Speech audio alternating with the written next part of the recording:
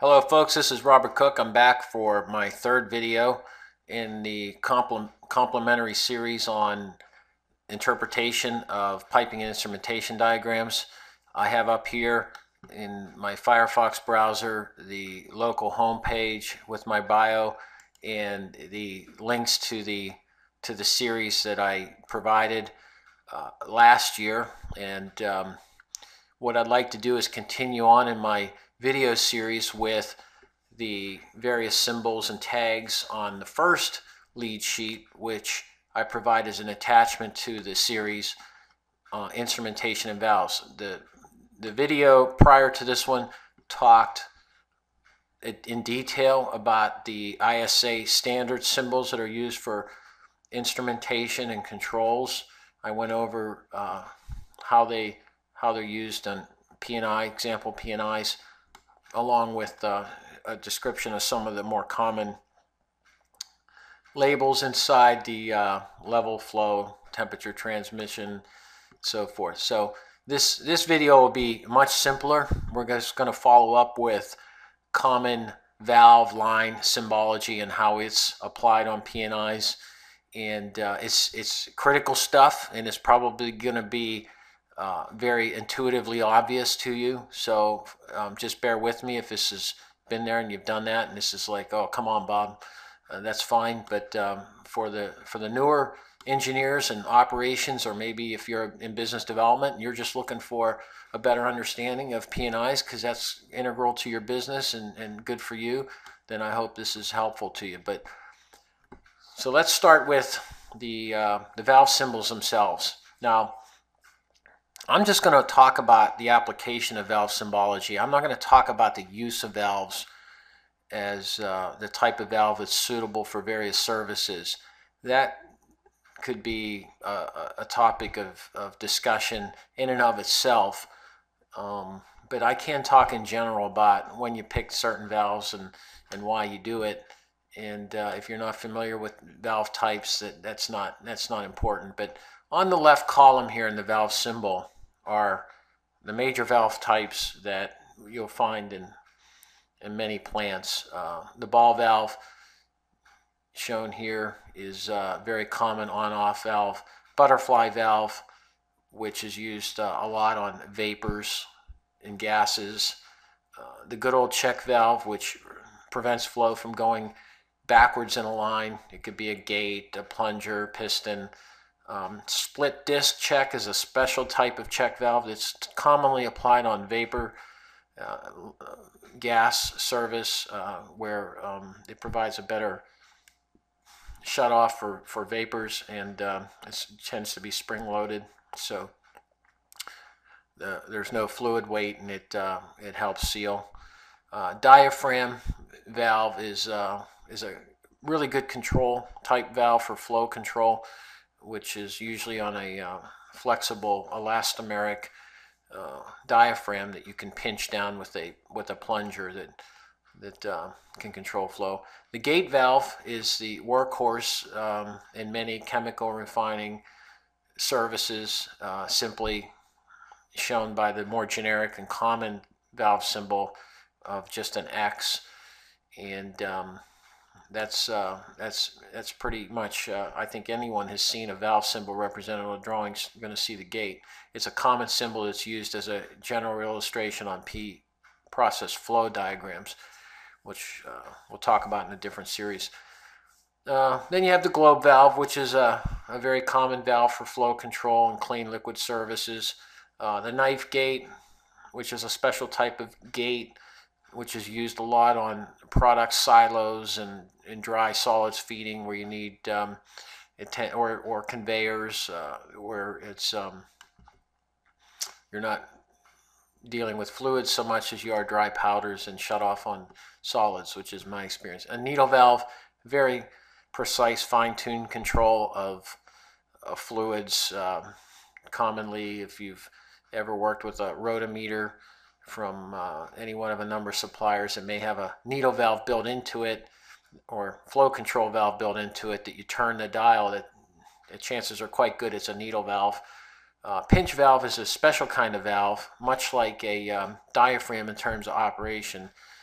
used on products, lines containing slurries and solids, where control with the other types of globe or gate or have their own challenges. Pinch valves tend to be elastomeric tubes that are simply pinched by bars that are clamped down over it. And then a plug valve is a valve very similar to a ball valve, except it's a plug or a cylinder instead of a ball with a hole of some type through it from which you turn it on off in a 90-degree manner. So those valves are the body, so-called body of the valve. If you come over to a typical P&I and you look at some of the valves that I've shown here on the discharge of this tank, it's clear that that valve is a 2-inch ball valve. And if you, in the cases where when you're drafting this with AutoCAD, you can put in things like specification, I do, and the attributes of the drawing, and you can extract that information. Here, these are generic drawings, I'm not including it, but you could put in there conceivably manufacturer model information and make that available to operations who just by double clicking on it can know where to go and buy a replacement in kind. The other kind of annotation that's very common on valves is a tag for referencing it. Referencing valves that need to be operated or referenced in operating procedures is critical. I've seen operating procedures talk about, or you could say, open the isolation valve on the discharge from tank 1705.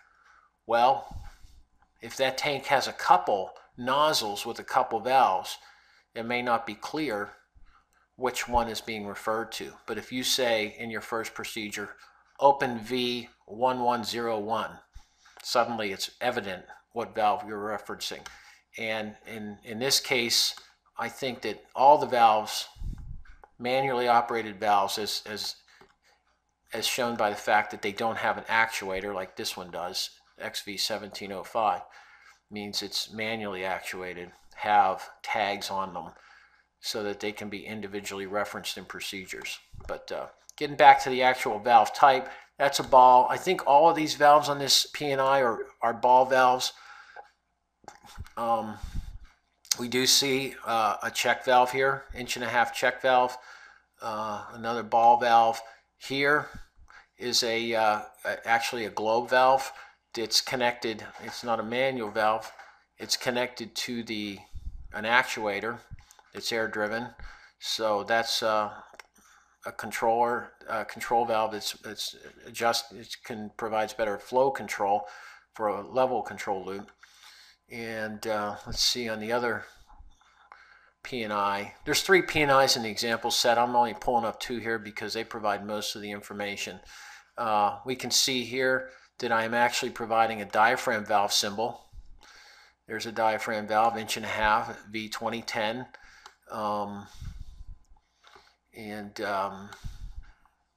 Let's see, that's anyway, without getting into too much detail about all the application of the different valves, just by looking at a symbol you can reference back to the lead sheet. What kind of valve is that?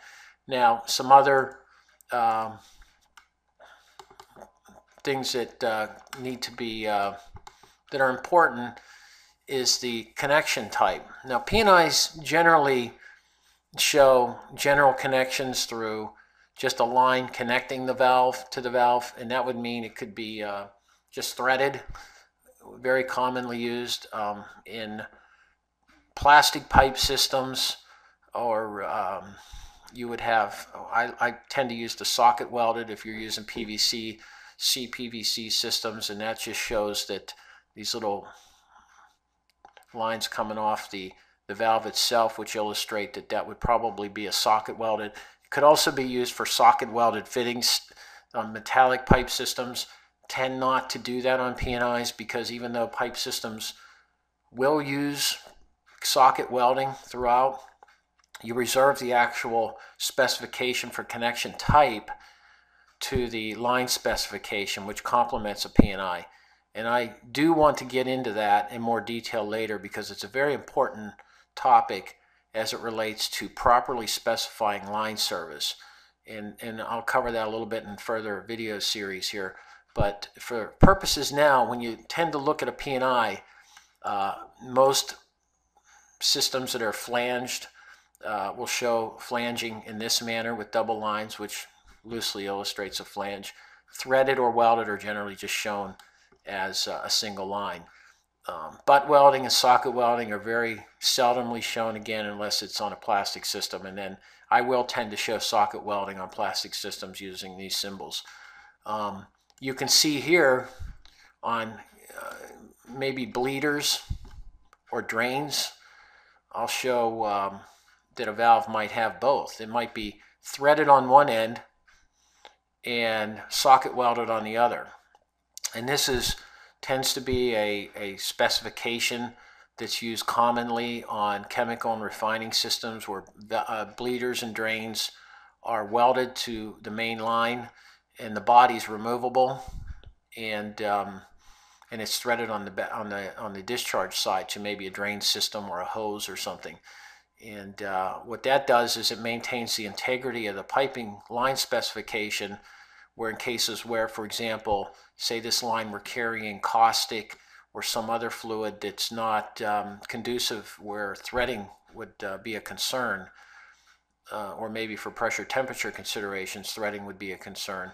So it's showing socket welded on one side of the valve and probably threaded on the other side. So that's, in a nutshell, your valve symbols and your connection types, which can also be applied to lines. If you have lines that are flanged for some reason at a tie point, you may just show two vertical lines to illustrate that that's a flange at a break tie point. Other valve symbols that are less commonly applied, but you should be aware of, is an angle valve. That's pretty self-evident. Three-way valves, be they plug or mostly ball, since three-way valves tend to just direct flow, you'll have a line coming into the ball valve as a common route, and then you'll have directions A or B depending on which way you turn it. Pressure relief valve tends to have these little serrations at the top to illustrate pressure relief. Pressure reducing valve with an external sensor, and then integrated pressure relief, pressure regulator, like you might have on a compressor where there's no obvious external sensor. You just turn the dial and it senses it internally. And then pressure relief vacuum vent, which is common on tanks that have aeration systems going into them. For example, my field, I've applied these a lot on tanks that are draining down in biological systems, so that if you have excess air, it can purge, but if you're draining it, it can pull a vacuum. And you could look at it similar to a conservation vent, but I don't use those types of symbols too much for conservation vents, but just general relief on systems where you need to have vacuum break. So that's pretty much valves. On valve actuators, the most common types that I'm aware of are pistons, where you simply have a piston driven by air, and you could either drive by air to open it, which if you put air on the bottom side of the piston rises, the valve opens, and it's spring return, or you could have air on both sides of the valve to either close it and open it. But in general, that's the symbol for a piston type valve, and it's always important, in my view, to illustrate on an actuated valve what its fail condition is. A valve that loses air and has spring return to open would show as a fail open. On the other hand, a valve that might lose air and fail with a spring return to the closed position would be shown fail close.